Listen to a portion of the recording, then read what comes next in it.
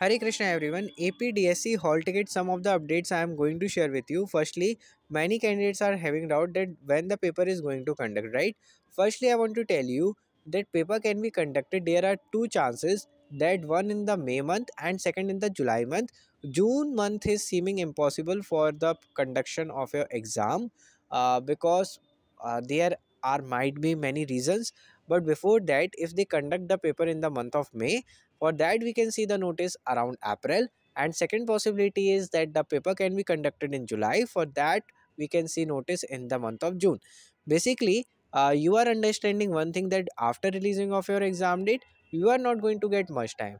So in your hand, your work is to prepare well. You should not wait for your exam date to be released because it would not be sufficient for you. Keep yourself well prepared for the examination, and you can subscribe our channel for upcoming updates also.